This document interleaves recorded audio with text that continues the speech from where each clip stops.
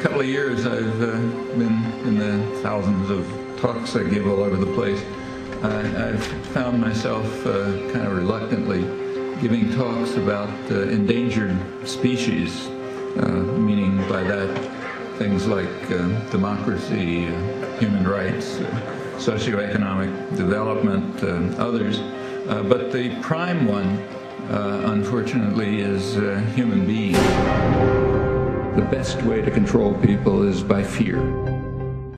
After September 11th, some of the press, particularly the Wall Street Journal, began investigating opinion in the region. They were trying to find out the answer to George Bush's plaintive question, why do they hate us when we're so good? I used the official U.S. government definition of terrorism, which totally enrages people.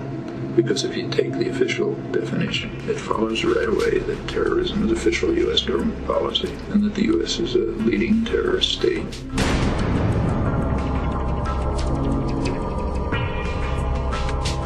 If you don't do what we tell you, you'll just be pulverized. We don't care what you think or what you say.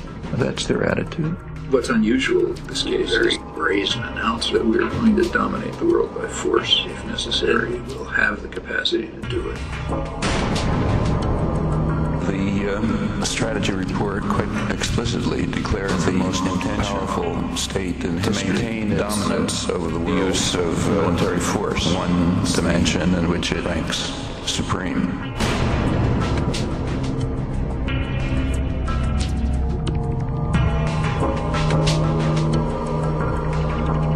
Obvious consequence, aggressiveness and militancy of the Bush administration. The Russians are going to respond, and the Chinese are going to respond, and others will respond. You say, we're going to destroy you. People don't say thanks. The official formulation is our forces will be strong enough to dissuade potential adversaries from pursuing a military in hopes of surpassing or equaling the power of the United States.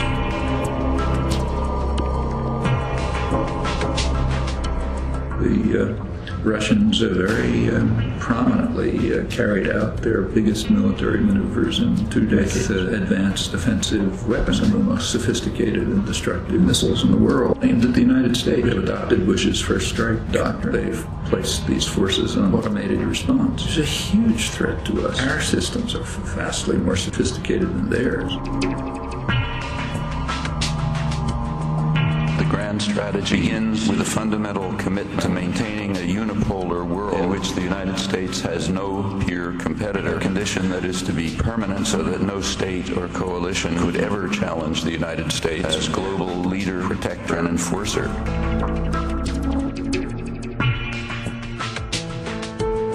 When we say we're going to attack anyone we want without credible evidence, we mean proof. We're going to attack Iraq without credible evidence, and they don't have any, and they didn't have anything.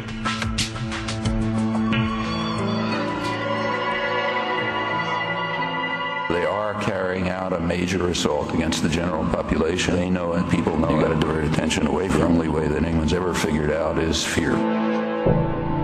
Just pull a couple of lines out of standard children's stories or ancient epics about how an evil monster is coming to destroy you.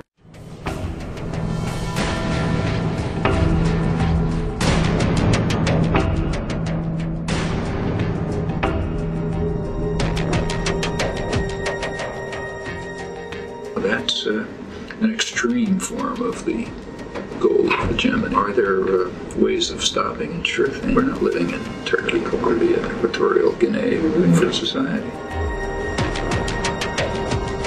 It's very important, I think, to get these people out of office. They have an extremely narrow hold on power. It's very fragile. With another mandate, they could do severe, maybe even irreversible damage. People who achieved things knew that you don't do it by one demonstration. You want changes, you have to work day after day. Some things will fail. Do more of a build up from where you were last time. That's the way things. Freedom isn't a gift from anyone. It was won by centuries of struggle, but we enjoy it. We can use it. These are the deep abysses into which we ought to be peering. The good side of the story has been a constant improvement. The place is just a lot more civilized. It continues a historical course, a long struggle to attain more rights, more democratic control, and it's continuing and probably accelerating. And it's a tendency running counter to the tendency towards destruction. And exactly which curve is going to move up faster will determine the fate of the species. That question is pretty much in the hands of people like you.